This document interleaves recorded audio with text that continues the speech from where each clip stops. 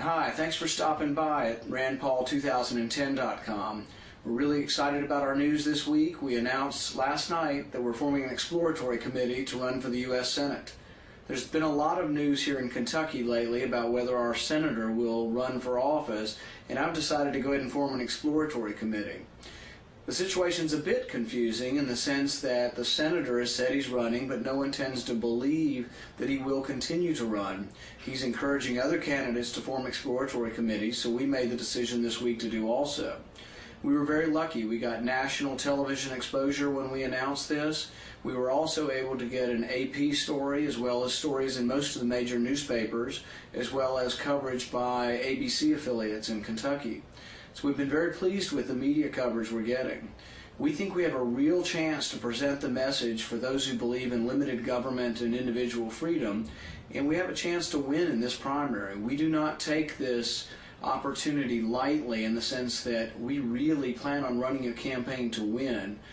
This may well be an open seat in our country. That's one of the few seats that really are winnable anymore, are seats where there is no incumbent. And so we are going to be prepared. We're laying the groundwork. We're traveling around the state, and we're getting a good reception.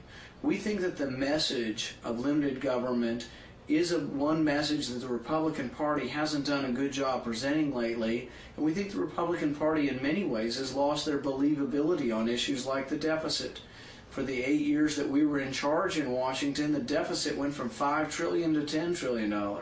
We've got to do something about federal spending. I no longer think this is an academic question.